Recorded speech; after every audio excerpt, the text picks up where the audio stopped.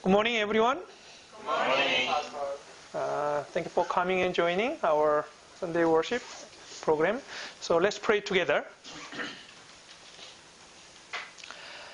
Our Heavenly Father, thank you so much for gathering us today. It is by your grace and by your love that we are here praising you and glorifying you. And we want to listen to your word more and more so that we can find out your will in our life. So Lord, when we are listening to your word, open our heart and give us understanding so that we can understand your will and your plan from the scripture more clearly. From the beginning to the end, I commit the rest of this time unto your mighty hand. In Jesus' name, I pray. Amen. Okay, let's open the Bible. Acts chapter 17. Acts chapter 17. Verses 16 and 17. Acts, after John, there's Acts chapter 17, verses 16 and 17. So if you have found it, let us read verse 16 and 17 together. Now, while Paul waited for them at Athens, his spirit was provoked with him when he saw that the city was given over to idols. Therefore he reasoned in the synagogue with the Jews and with the Gentile worshippers, and in the marketplace daily with those who happened to be there. Today I'd like to talk about who is true God. Who is true God. And here, one day, Apostle Paul was preaching in Athens. Do you know Athens? It's in Greece, actually. Athens was the central place of Greece. Of course, in the time of Apostle Paul, now the Roman Empire was dominant, but still Athens was the center of culture and center of actually idol worshipping, right? So one day, Apostle Paul went to Athens and found out they are worshipping so many gods. So he saw the sculpture, the images of idols here and there. That's why in verse 16, now while Paul waited for them at Athens, his spirit was provoked within him. His spirit was provoked means he felt very bad actually. Why? Why these people worship so many idols, right? So his spirit was provoked within him when he saw that the city was given over to idols. What are idols? Idols are false gods. Gods people invented, actually. So let me give you what is happening. There's one true God who gave us the Bible, who is the creator of the heavens and the earth. Genesis chapter 1 verse 1, in the beginning God created the heavens and the earth. So we have this true God who is creator of everything, including us. But because of the sin of Adam and Eve, people became ignorant. People became so sinful and their spirit is dead. Our spirit is dead when we were born. And what happened was we don't recognize the true God. And that's why people started worshipping idols, the false God. So let's think about this. God is up there, but people do not know the true God. So they came up with all kinds of ideas of this kind of God, that kind of God. For example, when they see the storm in the sea, they want to pray to someone, right? And they are some of the people who are at sea. They have invented. They imagine there's some God inside the sea. So sometimes, for example, in the book of Jonah in the Bible, when there's a storm, they decided to sacrifice a human, like killing a man and then throwing a human into the sea to satisfy the God. Why? Because they want to do something, right? So they are all idols. The difference between the true God and idol is the true God is the one who created the whole universe. But these idols are the invention of people. So let's go to verse 22. Verse 22 to 25. Let me read. Acts chapter 17, verse 22 to 25. Let me read. Then Paul stood in the midst of the Areopagus and said, Men of Athens, I perceive that in all things you are very religious. For as I was passing through and considering the objects of your worship, I even found an altar with this inscription, to the unknown God. Therefore, the one whom you worship without knowing, him I proclaim to you. Verse 24, 25, let's read it together.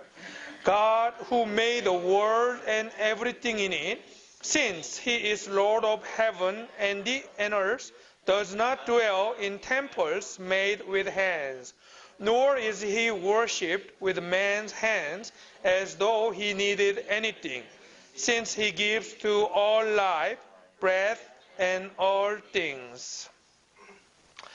The Bible is very precious because the Bible tells us the truth about God. Right? That's why we are studying the Bible. Here, Apostle Paul, he started preaching to the people in Athens, and Apostle Paul was very wise. So he pointed out one idol, right? There's one statue of God, but the inscription, what they wrote was very interesting. What was that? To the unknown God, unknown God. What happened was, this is the idea of the people of Greece. They believed there are many gods, right? Like Zeus or Venus, these Greek gods are many.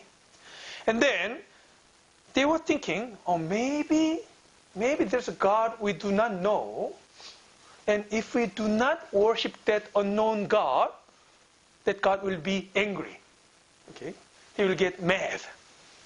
So they made one idol, and then on that altar they put the inscription saying to the unknown God. Unknown God, please don't get mad at us. We don't know your name, but we still want to worship you. So please bless us. That was their idea. So what do you think? They are smart or not? Actually, they are very blind, actually, right? Let me tell you, in Korea, people used to worship their ancestors. Ancestors, like if your father or grandfather or grandmother pass away, then when they are dead, of course you are missing them. But Korean went further, not just miss them, we decided to worship them, right? So even now people do that. So what they do was, they remember the day they passed away, and then on that day, on the night, they prepare some food, right? There's a very specific way of preparing food. Which direction, which food, which direction, which food. And then they are, bowing before the photograph of the ancestors and then try to worship ancestors. And the general idea is, if we do not worship these dead ancestors, something bad will happen. Something bad, right?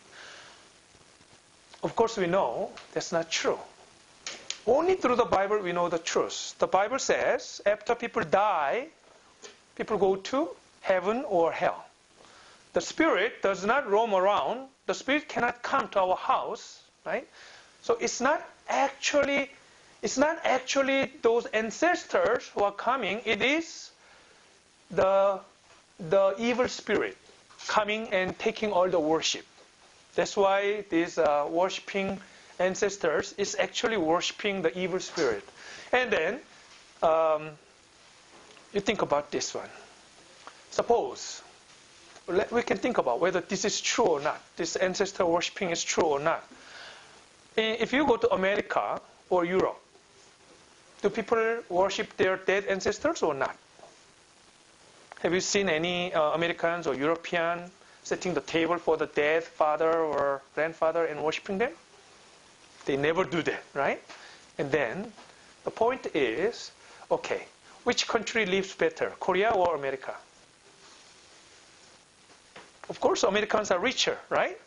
So the question is, they do not even, serve their dead ancestors. Then why they are more blessed, right?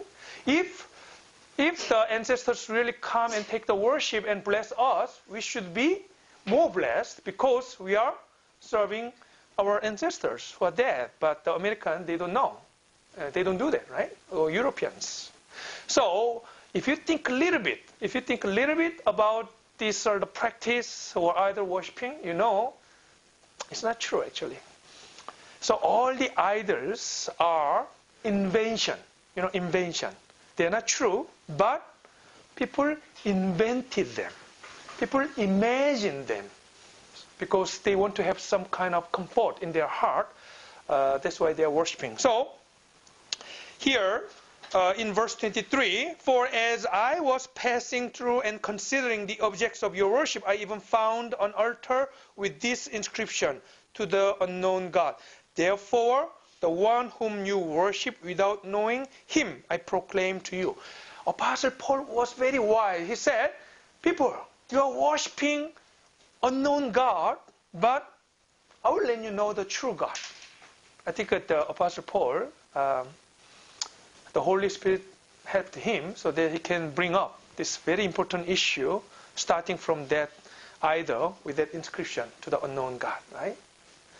And then in verse 24, he said, so when we study the Bible, we learn many things about the true God. So verse 24, God who made the world and everything in it, since he is Lord of heaven and earth, does not dwell in temples made with hands.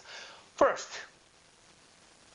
if there's a truly God, he does not dwell in the buildings human built, actually. Do you know how small this earth is compared to all the galaxies and everything in the universe, right? How many stars are there in our galaxy? Some people say 100 billion, or some people say even 200 billion. So many, actually. Billions and billions stars are here in our galaxy only. And let me ask you, this earth we are living on, is this a star or not? No. It's a planet. What's the difference between planet and star? Star can shine by itself, right? Earth, maybe we might reflect the light from the sun, but we do not shine by itself. So it's a planet. It's not even star, right? But there are more than 100 billion stars in our galaxy only. And then how many galaxies are there in the universe? Again, 100 billion galaxies. So if there's really God who created all the stars in the universe, how can we expect him to be in the building made with the hands of people, right? But we, people think in their own view only, right? People build some house, temples, and thinking that God is dwelling in the temple. Of course, now we are in the church building. We believe God is everywhere. Then why we are gathering here? To be here to worship him, right? And to have fellowship with each other. But God is everywhere, actually, right? So when we study the Bible, we come to know the truth about God more and more. Suppose God is only in this building, church building, then what will happen is, when you come to the church, you become holy and godly, and then when you go out of the church, you think there's no God, okay, I can do whatever I want, right? That's not true. No, God is everywhere. Of course, I believe God's attention is here in the church building. Like God cares more about the church because we are God's children. But it doesn't mean God is only in this building, right? So we learned that God does not dwell in the temples. And verse 25, this is important. Nor is he worshipped with man's hands as though he needed anything, since he gives to all life, breath, and all things. Let's think about this. People have this idea of, oh, we have to give something to God, right? We have to give money, and we have to give something, if there's a harvest, the best harvest, we have to give God. We have to give to God this and that to please Him. And let's think about this one. Does God need anything from our hands? No. He doesn't need anything from our hands because God owns everything, right? Like diamond, gold, very precious, very expensive. God owns them all, actually, right? People think they own them, but it is all from God. So God doesn't need anything. On the other hand, from the Bible we know He gives to all. He gives to everyone life, breath, and all things. Life, breath, and all things. It's true. God is a giver. God gives us everything we need again and again and again, right? For example, we are breathing now, right? This breath is from God. In Genesis chapter 1, after God made a man out of dust, He put the breath, right? And then Adam became a living being, right? So even our life, our breath is from God. Actually, without Him, we cannot even live 1 second, a moment. We'll all die. Because God is giving us everything we need, that's how we can live even a single moment, right? That's why we thank God. That's why we are here to worship Him, to please Him, to obey Him, because He is the Creator God, right? Do you know how big God is? Let's turn to Isaiah chapter 40. Isaiah chapter 40, verse 15. Isaiah chapter 40, verse 15. Let's read it together.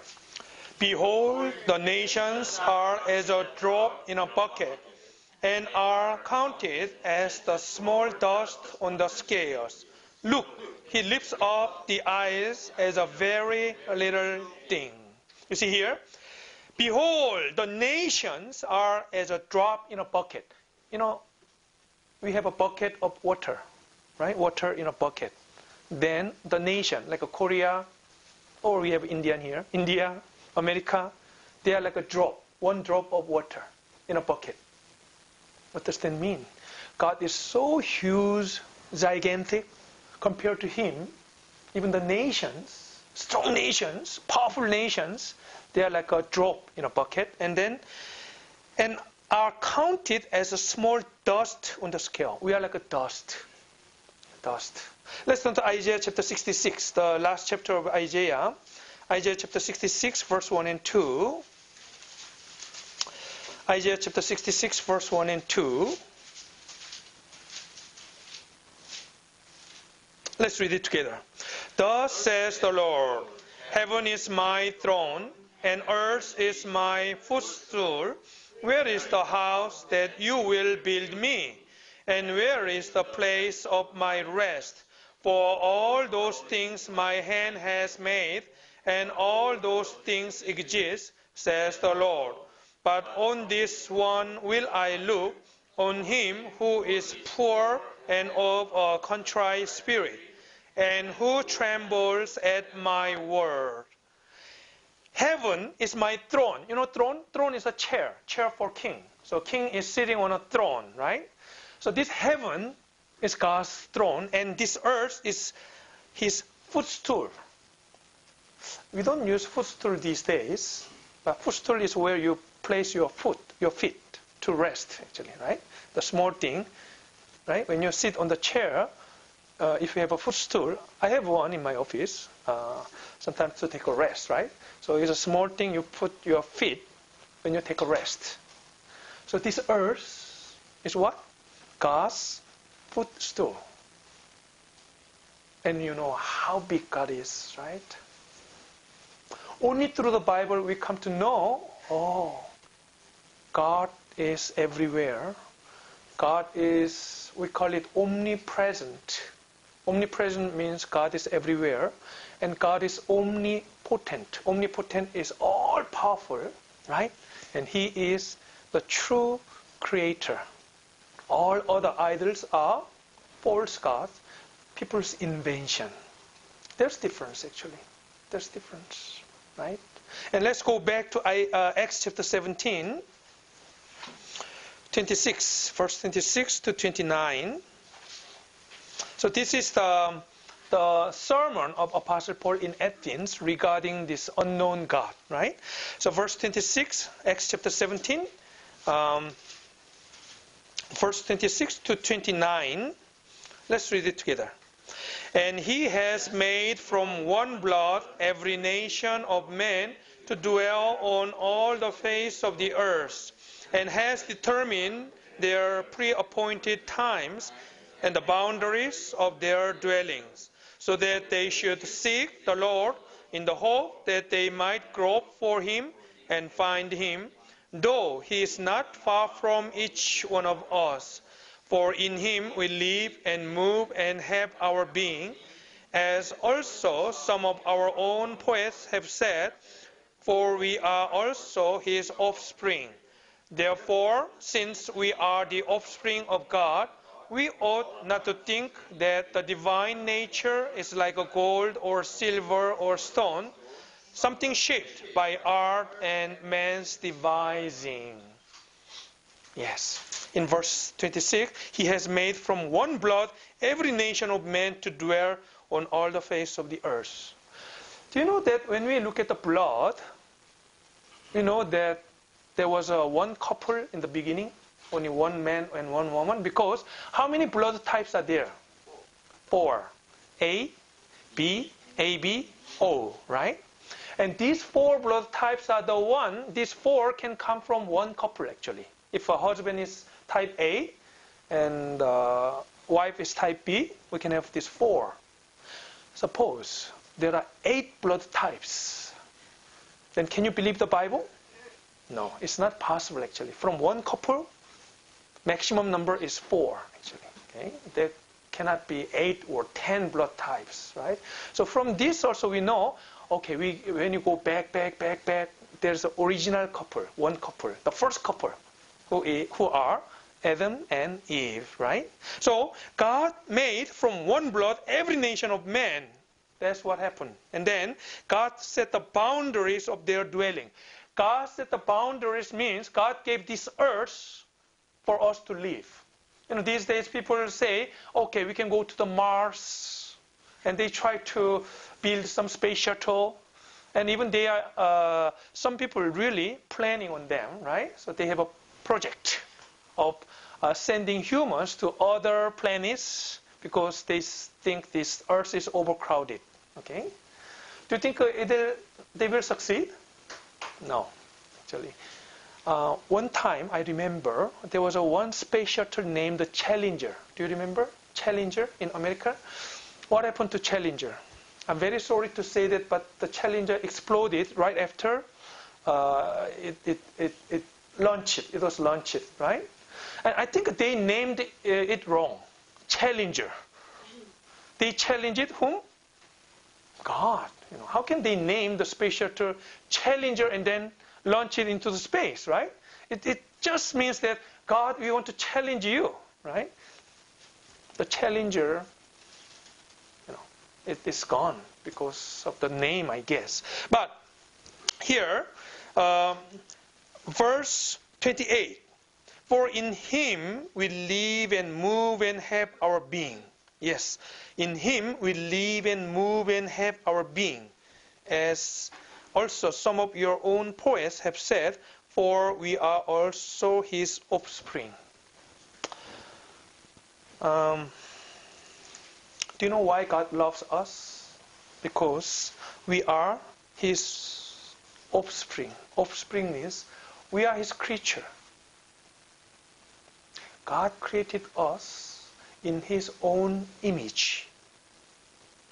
What does that mean? Image. Does that mean God looks like us? No. God is spirit, right? Image means we have all the characters and attributes of God in us. For example, we are intelligent. That means God is also intelligent. We have emotion. Then God has also emotion.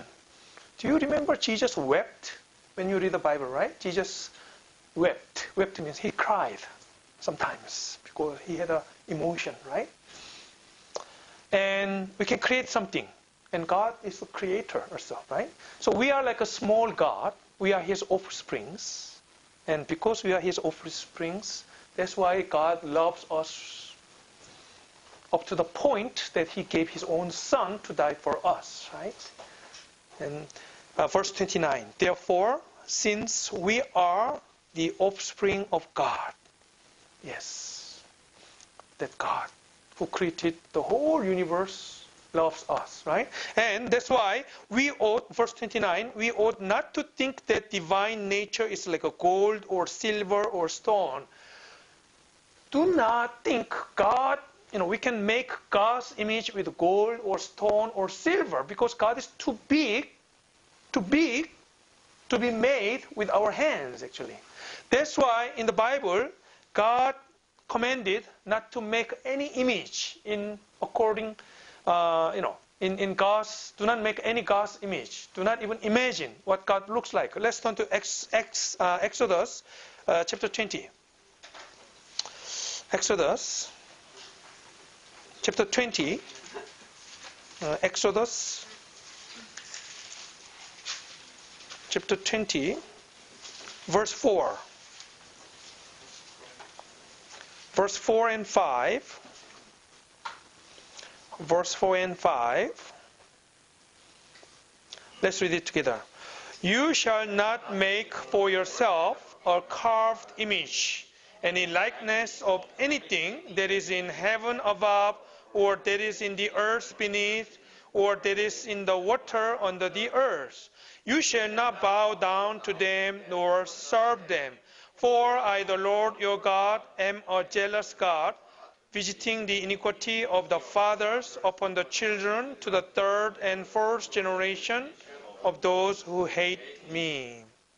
You shall not make for yourself a carved image. Do not make a carved image for God. Why? Because that makes God so small, right? So small. God is not like a human. God is not like an animal. God is not like anything in this world. He's too big, too powerful, right? How can He make the image of God? So once you make some image of God, no matter how big it is. For example, sometimes people when I went to Hong Kong, there's a mountain, and there is such a great statue of Buddha on the backside of Hong Kong. I saw that and I said, wow, how could they make such a big Buddha, right? But still, no matter how big it is, compared to the whole universe, right? It's nothing. It's nothing. So once people make the image of God, they think God is that small, actually. That is why God said, you shall not make any carved image. God is beyond our imagination. We cannot even think about how big God is, how powerful God is. How can God be any carved image? Gold or silver, we think gold or silver are very precious, but before God, it's not so precious, actually. So the moment we try to make God in any image, we are making Him smaller than who He is, right? That's why we shouldn't make any image, carved image. Sometimes even Christians, we think God is so small, right? That's why we are worried sometimes. Let me ask you, do you worry sometimes? That means you are making God so small, actually, right? If you truly believe the God who created the heavens and the earth, He is our Father. Why you should worry? Why you should worry? Okay, let me ask you again. Do you think God can do anything? Yes. Then why you worry? Because we don't. Thank you for your honesty. Yes. Number one, if you believe God has nothing impossible to do, and number two, if you believe God loves you, then there's nothing to worry about, actually. That's why we have to study the Bible more and more. The moment you make a carved image, then God becomes that small, okay? And that is not true God. That's why God said, you shall not make any carved image, right? So how can you know the true God? That's why we have the Bible. We know when we look at the nature, we can see God's power and His intelligence. Let's turn to Romans chapter 1, verse 20. Romans chapter 1, verse 20. Romans chapter 1, verse 20. Let's read it together. For since the creation of the world, His invisible attributes are clearly seen, being understood by the things that are made, even His eternal power and Godhead, so that they are without excuse. The one way to know God exists is through the nature, through the plant, through the animals, through the universe, the God's creature. They are so amazing, actually, right? Look at your body. How many cells do you have? Some people say 60 trillion or up to 100 trillion. Maybe I have 100 trillion because I'm a little bit big, right? No, some who are short, they have 60 trillion. It's amazing, these so many cells working together. And haven't you thought this way? For example, like eyebrow, they don't grow, hair grow. They are not that far from each other, right? But why eyebrow do not grow, but hair's growing? So I was imagining if my eyebrow is also growing, it will come like this, right? Blocking my eyes. Yeah. When we take the food, right? It goes through the mouth and then it goes through the stomach and all these intestines, small intestine and all these things. And we take all the energy and nutrition from the food, which is amazing, actually. Huh? How can this stomach knows how to take all this nutrition from the food we take? Sometimes, I drink a coffee, and then I'm thinking, oh, this coffee is black, but how can this black color is disappearing in my body, right? It's absorbed some way, somehow, right? So anyway, even this fingernails are growing to protect me, right? How they grow, and then, it's a protection for us. And when we get some virus, then the body knows how to fight. And remember, we all began from one cell. One cell. And small cell which we cannot even see, but the cell has all the information of how to fight the virus, how to grow, right? How to digest food, how to protect our body from one cell. So, from the nature, we know that God is there. But also that's why the second way, actually, even if we know God exists from the nature, we do not know what God is like. The character we do not know. That's why God gave us the Bible, to know the God we believe, what kind of person He is, what kind of character He has, right? So the nature and the Bible, they are the ways to see God. And let's remember, God is not far from us, actually. In Acts chapter 17, we read verse 27.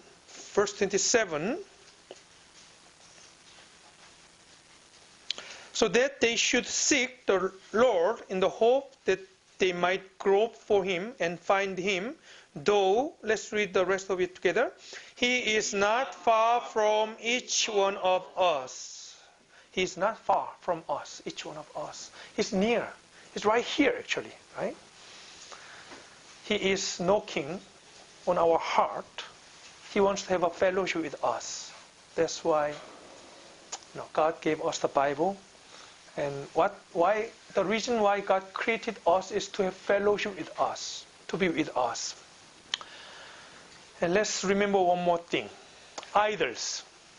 There are so many idols in this world. You know that in Japan, they worship 8 million gods, right? And when I was in India, they have how many? 330 million. They call it 33 crore, actually. Yes. So many idols are there. For those idols, this is what the scripture says. Let's turn to Isaiah chapter 41. Isaiah chapter 41, verse 21 to 24. Verse 21 to 24. Let's read it together. Present to your case, says the Lord. Bring forth your strong reasons, says the King of Jacob. Let them bring forth and show us what will happen. Let them show the former things, what they were, that we may consider them and know the latter end of them, or declare to us things to come. Show the things that are to come hereafter, that we may know that you are gods. Yes, do good or do evil, that we may be dismayed and see it together. Indeed, you are nothing, and your work is nothing. He who chooses you is an abomination. One time Isaiah said, there's one tree. So people cut the tree. And then half of the tree, they use it as a firewood, firewood to bake some food, bread or something like that, right?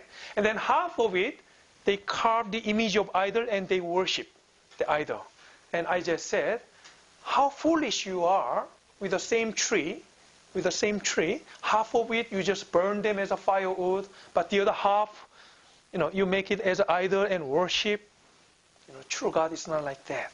They are just idols. So here, present your case, says the Lord. Present your case, bring forth your string reasons, says the King of Jacob. Here, God is challenging all these idols, saying that if you are true God, present your case.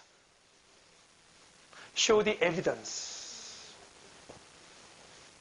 I was born again in 1989. Even though I was born in Catholic family, my whole family was Catholics before. My grandfather was Catholic, my father was Catholic, I was Catholic. But when I was in Catholic church, I didn't really believe the Bible. I thought the Bible is very interesting because there are very many interesting stories, right? I thought they are just stories. People make up stories, right? Because we enjoy interesting stories. So I thought all this Noah's Ark, Adam and Eve, the Tower of Babel, all these things are interesting stories. Until I attended the Bible seminar in 1989, and I saw the evidences. I still remember when the pastor, at that time, no computer. Okay, in 1989, they used the OHP, overhead projector. So the pastor had this much of film, transparent film, and he's putting one by one and moving like this. Video, that time. These days we are using video clips and everything, right? Using computer, PowerPoint, very nice. But at the time, only OHP, overhead projector, right? But from all the newspaper article, I came to know, wow, these stories in the Bible are real. They are real. We can verify them. We can go there. Actually, you know that in 2010, people had the Hong Kong and Turkey, the team, they announced that they found the Noah's Ark. They entered inside the Noah's Ark. They videotaped it, right? During the Bible seminar, we are showing that scripture, the video clip, right? So in this age, in our age, there are so many evidences we can believe. This is the difference between the Bible and all other religions. The Bible, let me tell you, the Bible is from God. God gave this Bible to us, so it's from God directly. All other religions are people's invention. People made up religion to find God. And they are the made-up stories. Okay, so here, verse 22, let them bring forth and show us what will happen. Underline what will happen, right? What will happen means if you are true God, you should know the future, right? And then if you know the future, tell us. Then we can verify them. We know. Do you know why God is so confident here? Because God can do that. One example of this about the prophecy, future things, right? Israel. During the Second World War, 6 million Jews were killed out of 10 million. So 10 million were living at the time, but during the Second World War, by Nazis mainly, 60% of the Jewish population was killed, right? And people thought, oh, now they are dead.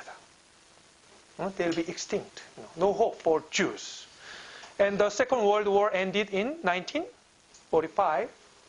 But 3 years later, 1948, what happened? Israel became independent. Nobody expected that. And then on the day of independence, people thought, okay, maybe the nation will last only one day, because on the very next day, the Arab countries declared war against Israel. What kind of country you are? You are so small, you just started, we'll kill you all. And they started war against Israel on the very next day. What happened? The Bible says Israel will be restored. They will become a strong nation again. That's the promise of the Bible regarding Israel, right? We are living in an age that we can see all these promises coming true. That's why we can believe the Bible, right? So Israel, this year, this is the 70th anniversary. It's been 70 years since they became independent. They are still strong. No, they are surrounded by Arab countries. And Arabs, they are the fighters, by the way. Arab people, they know how to fight. That's how they expanded their religion. One hand, Quran, the other hand, sword. Believe or die, right? That's how they expanded their religion. But Israel is so strong now, right? Future things. So here, let them, verse 22, let them bring forth and show us what will happen. Let them show the former things. Former things means what happened before. Like what happened before the history was written, right? God knows everything. So that we can confirm it again and again, right? We know that the humankind started in the Mesopotamian area. That's what the historians say. Also, they agree with the Bible. We know that Garden of Eden, where God placed Adam and Eve, it was right there, near the Persian Gulf area, Mesopotamian area. Verse 23, show the things that are to come hereafter, that we may know that you are gods. Yes, do good or do evil. Do good or do evil means do something as gods. Again, Israel. We know when Israel was disobeying God, they were punished by God, right? So this is also what God did. God in the Bible is God who can bless people or who can punish people. Our God is different from idols, right? So God is challenging. One time in the history of Israel, let me just share this story, very interesting story. In the time of Elijah, people worshipped Baal and Asherah. some idols, right? And Elijah was challenging the prophets of Baal and Asherah. So one day, Elijah said, gather all the prophets of Baal and Asherah in the Mount Carmel. Carmel. There's a Mount Carmel in Israel. So there, 450 prophets of Baal came. 450. And another 400 prophets of Asherah came. Total 850. So let's see what happened. Let's go to 1 Kings. 1 Kings chapter 18. 1 Kings chapter 18, verse 19. 1 Kings chapter 18, verse 19. Let's read it together. Now therefore send and gather all Israel to me on Mount Carmel, the 450 prophets of Baal and the 400 prophets of Asherah who eat at Jezebel's table. Who was Jezebel? She was a queen. She brought these idols actually. Okay? Israel used to worship God, but Jezebel, she was a Gentile, not a Jew, and she brought all this Baal worshipping practice and Asherah worshipping practice. And then people followed Jezebel and worshipped Baal and Asherah. So Elijah said, okay, let them come. All prophets come. Okay? Why? He was challenging the prophets of Baal and Asherah. He was alone. He was alone. And there were 450 Baal worshipping prophets and 400 Asherah worshipping prophets. Let me tell you, the number doesn't matter. The number. You know, sometimes Christians are very few in number, but the people who are believing other gods are more. It doesn't matter actually, right? What matters is who is true God.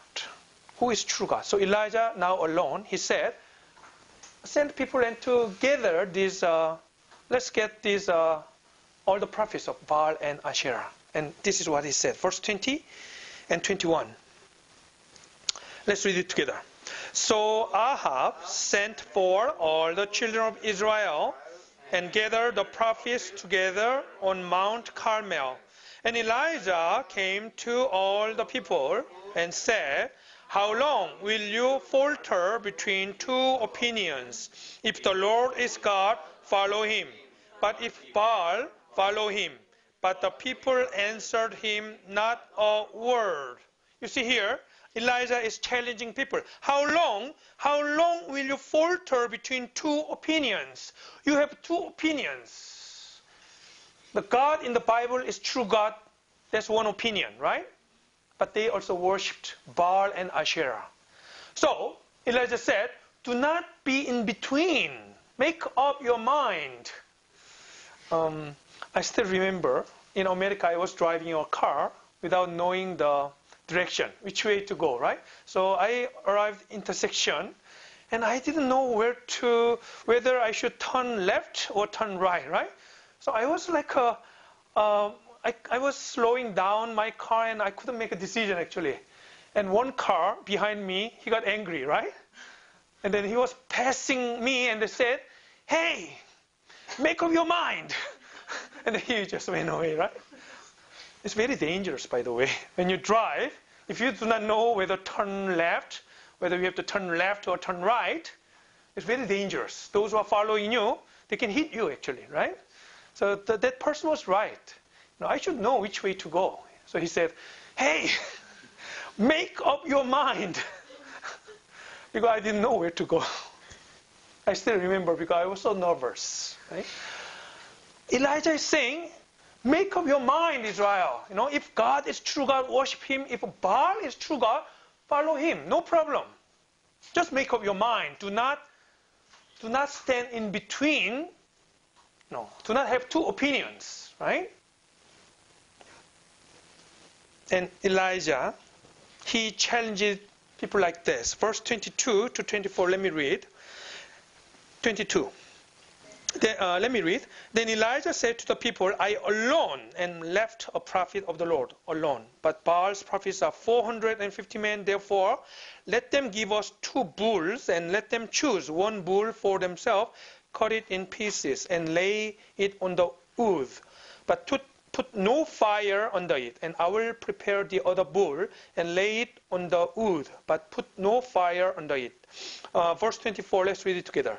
Then you call on the name of your gods, and I will call on the name of the Lord, and the God who answers by fire, he is God.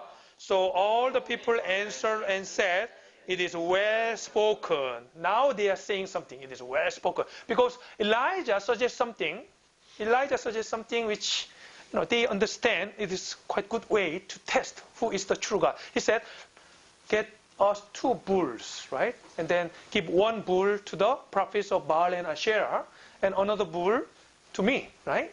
And then let's cut the bull into pieces, and let's get the firewood, and put the cut pieces of the bull on top of the firewood.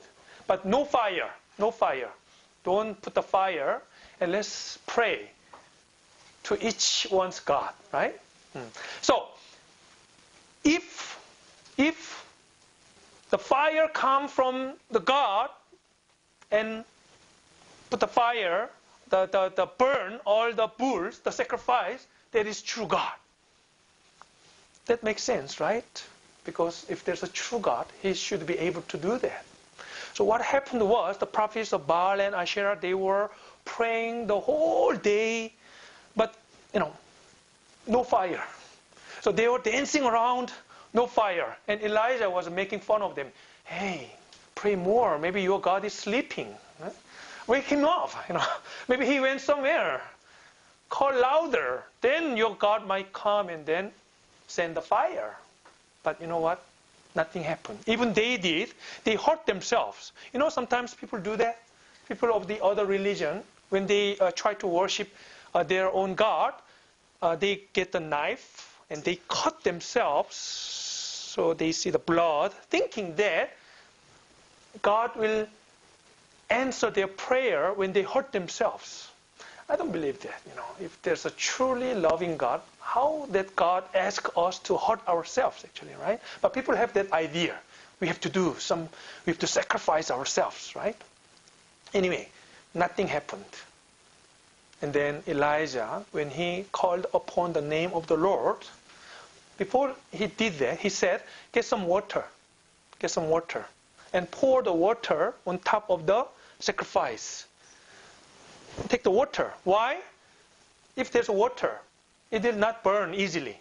So he is making it harder and harder. But what happened was, when he called on the name of God, the fire of the Lord came down and burned all these bulls and firewood, and even the water was dried up. People could see clearly who is the true God, right?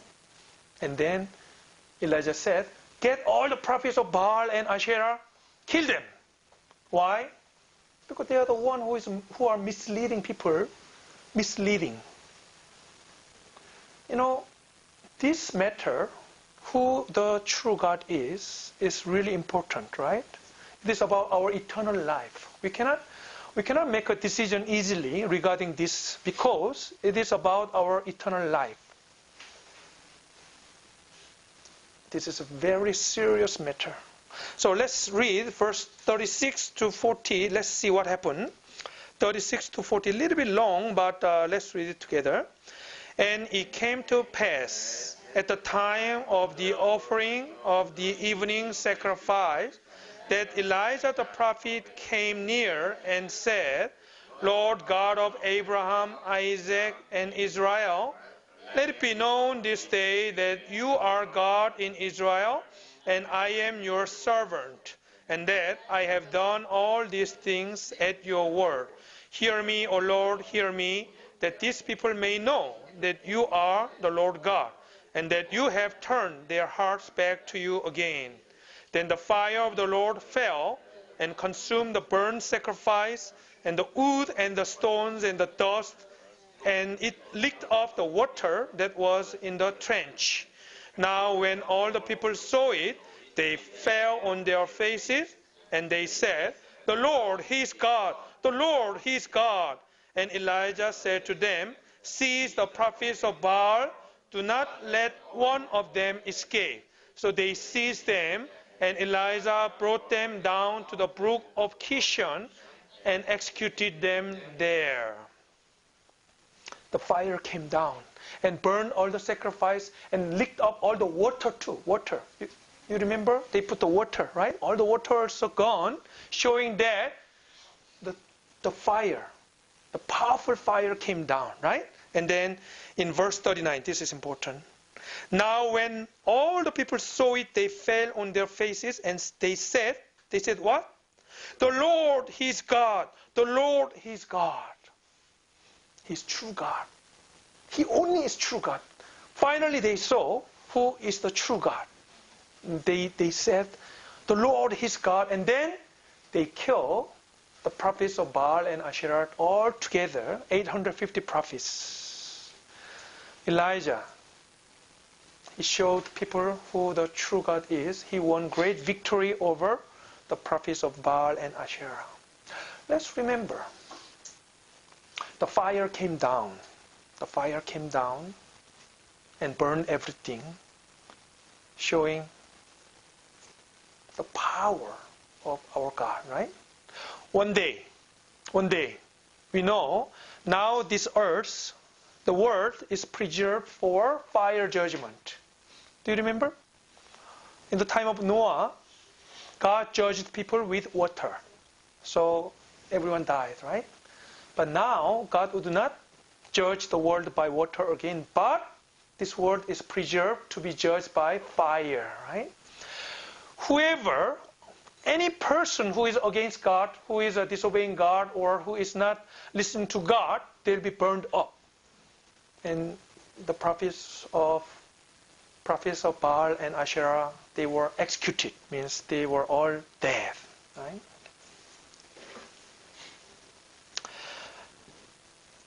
We have to find the true God. That's why God gave us the Bible. From the time I was born again in 1989, I've been studying the Bible. And the more I study the Bible, the clearer it becomes to me that the Bible is the Word of God. Because there's no error. There's no contradiction. Right? Look at this. How can in this small book, I mean, of course, it's a big compared to some other books, but it contains history, all the history, right?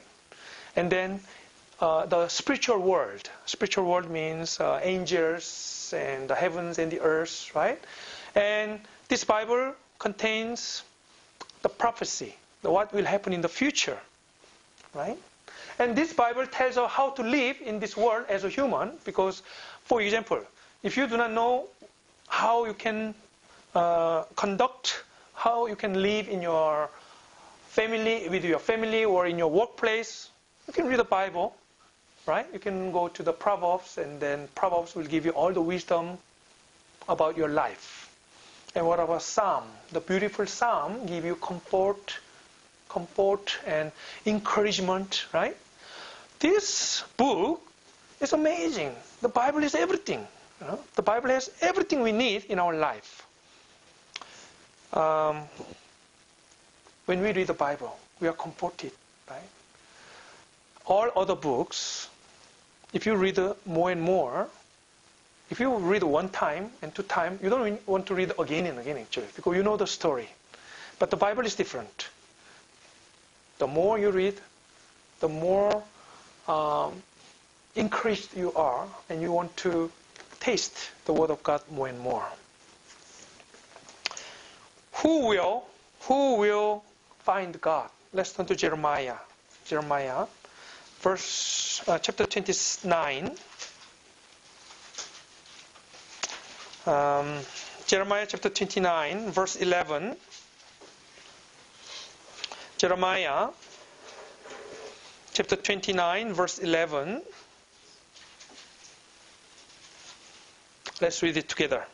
For I know the thoughts that I think toward you, says the Lord, thoughts of peace and not of evil, to give you a future and a hope.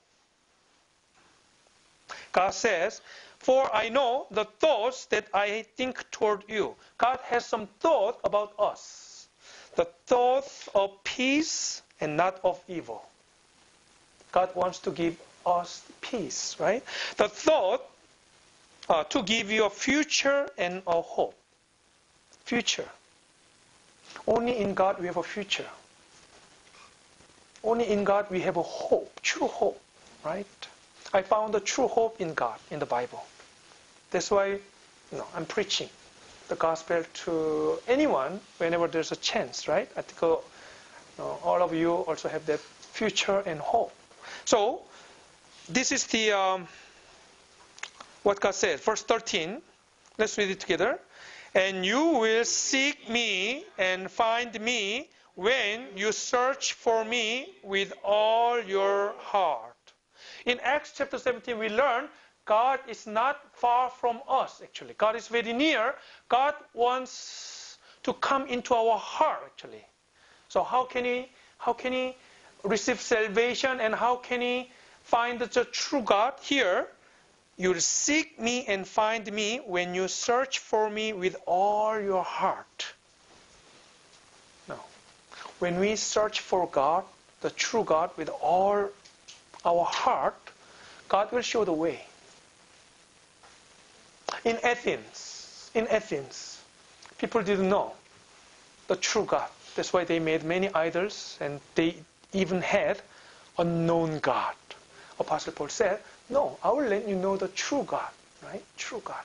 Don't worship unknown God, because in the Bible, God showed himself so that we can believe him. The only thing you need is you should have a searching heart. You should search for him with all your heart, right? Search. Seek for him. Search for him with all your heart. Then God will show himself to you. And there are so many evidences, actually. That's why the more we study the Bible, the stronger our faith becomes. And if there's anyone who does not truly believe God, you have to seek more and more with all your heart. Then God will show himself to you so that you can also have this true peace, true hope in our God, Almighty God, right? Elijah, he showed who true God is, and he said, do not falter between two opinions. Always, there are only two ways. One, believing the true God. The other, following the false God, idols, right? So we have to make up our mind, like the people of Israel, and we have to follow the true God. Let's pray together. Our Heavenly Father, thank you so much for teaching us from the Bible how we can find the true God. We learned that you are the Creator, and you are the one who gave us this Bible so that we can find you when we search for you with all our heart. Lord, there are so many false gods and many idols people invented because they are blind. They do not know the truth. But in the Bible, you revealed yourself so that we can clearly see who you are and what kind of heart you have and how much you love us. So Lord, thank you so much for teaching us and showing us the truth. And Lord, we want everyone in the world to come to know the truth, and they come to know the true God. So Lord, give us more chance to preach the gospel. Especially we are praying for this March Bible seminar we are preparing. Please give us chance to invite as many foreigners as possible to this March Bible seminar so that we can share this good news and we can introduce the true God to all the people who are still in darkness. Lord, give us chance and wisdom and strength so that we can continue to serve you until Jesus comes again. In Jesus' name, I pray. Amen.